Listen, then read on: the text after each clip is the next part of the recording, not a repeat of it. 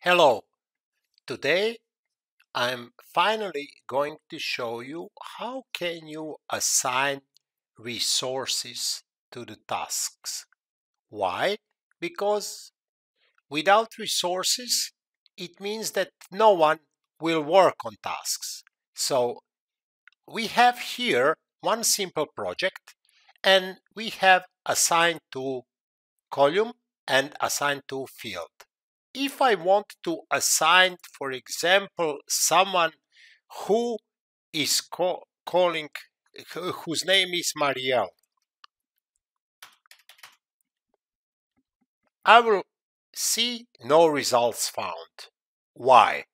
Because there are some rules for assigning resources to the task. First of all, I know that I have John.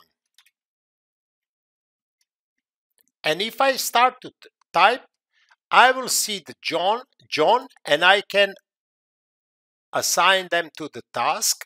But before that, it will ask me if I want to create a group or add a group. So let me take a step back and let me go to my Microsoft 365 Admin Center.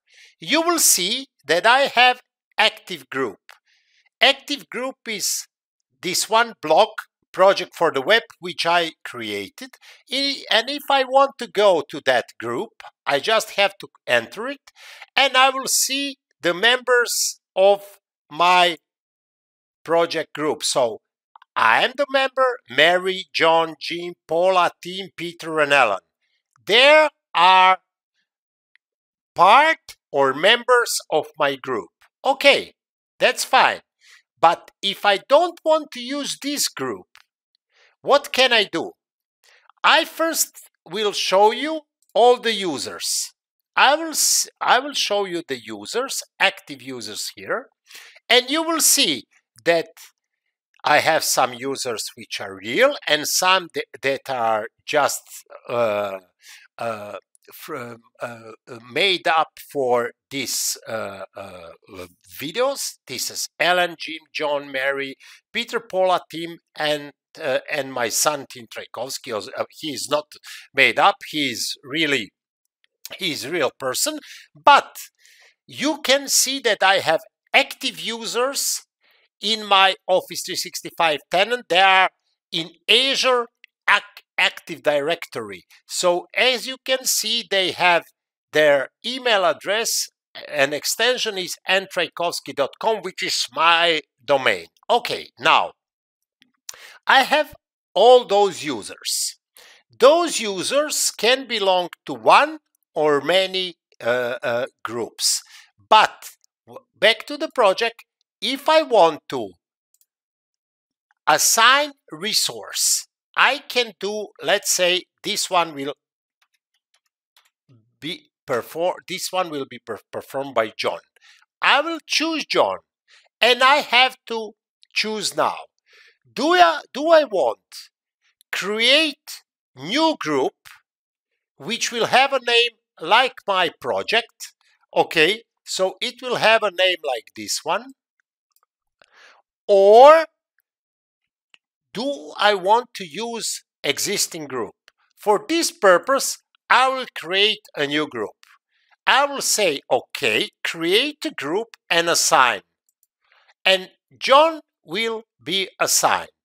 I will go to task 2 now, and I will want Mary.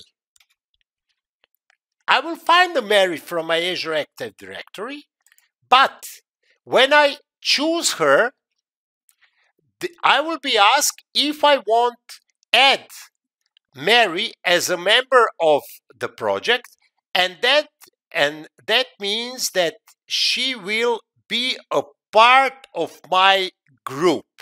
Okay, my project with resources group. I will assign her, and now I can do that with Peter. I will get the same question, and I can use Paula as well. Sorry, Paula. it is late. I'm a little bit tired. Okay, Paula. If I want to add, for example, Ellen to the same task, no problem. I can do the same thing. I will assign her and that's it. If I have a task 5, for example, and I want to, let's say it will be 5 days duration, it will depend on task 4, and I want to assign John here. As you can see, I don't have to add him to the group because he is already in that group. So when I want to assign someone, I will see that John, Mary, Peter, Paula, and Ellen are already in my group. But what if I want Tim? I will not find Tim, and I will be asked if I want to assign Tim to that project or to that project group. So once when you add some person as a team member, as a group member, you don't have to do it again for the same project. So I can here choose John and Mary and Peter and Paula, and that's it. So basically, if I go back here and I go to the groups here and I say active groups, you will see that this project with resources group is here and it is created. Be aware of that if I want to delete this project, okay, if I want to delete this project here, I don't need it. I will delete it. The group I will refresh this page, not be deleted. So if you choose to have many projects, and if you after that delete them, and for each and every project you will have separate group, specific group, after deletion of the project, you will not delete automatically the group assigned to that project.